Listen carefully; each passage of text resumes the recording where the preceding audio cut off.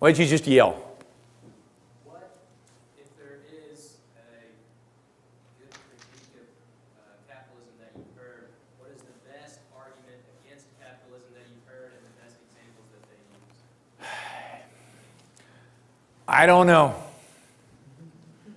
I don't know. I mean, the best kind of arguments are arguments like this where, you know, stuff happens and people suffer. And stuff will happen and people will suffer. And that's life. The idea that life is riskier under capitalism. I mean, what we've exchanged in our modern society is we've exchanged growth and I think prosperity and a lot of things for a safety net, a vast safety net that keeps us all comfortably mediocre and doesn't challenge us to do any better. So I think, it's yeah, capitalism is riskier.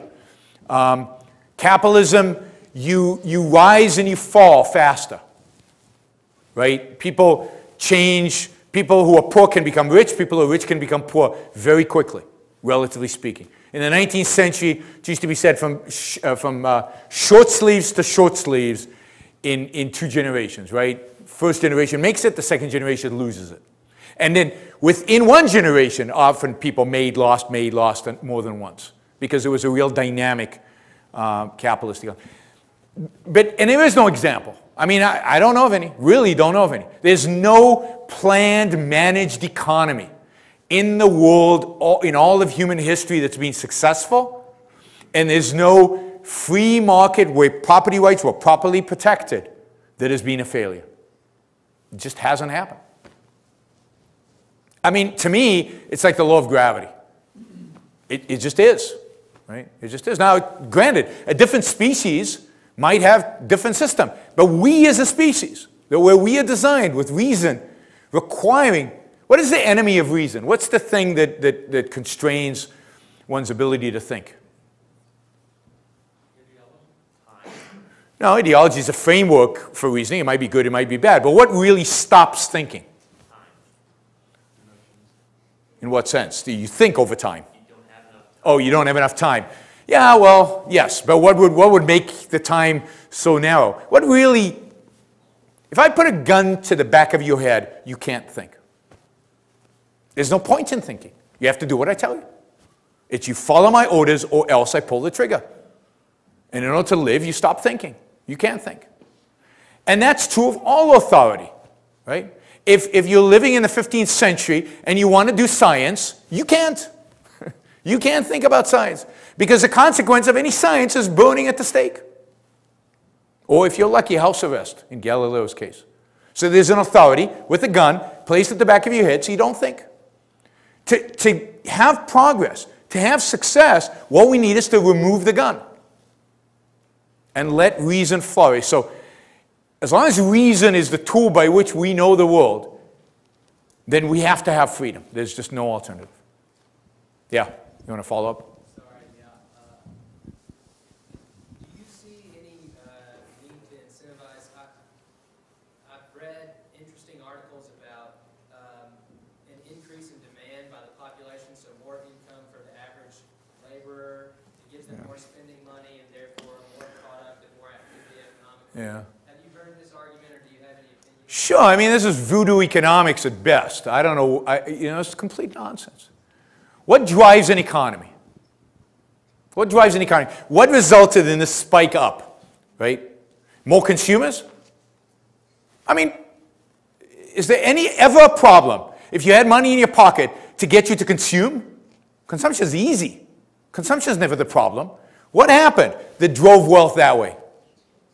Production. The primary in economics is the producer. It's the entrepreneur. It's the businessman. It's making and building stuff. How do you consume? One, you have to work first. Or somebody has to work so that we can steal his money and give it to you. But somebody has to create the values for you to consume. And then what are you consuming? Stuff that somebody made.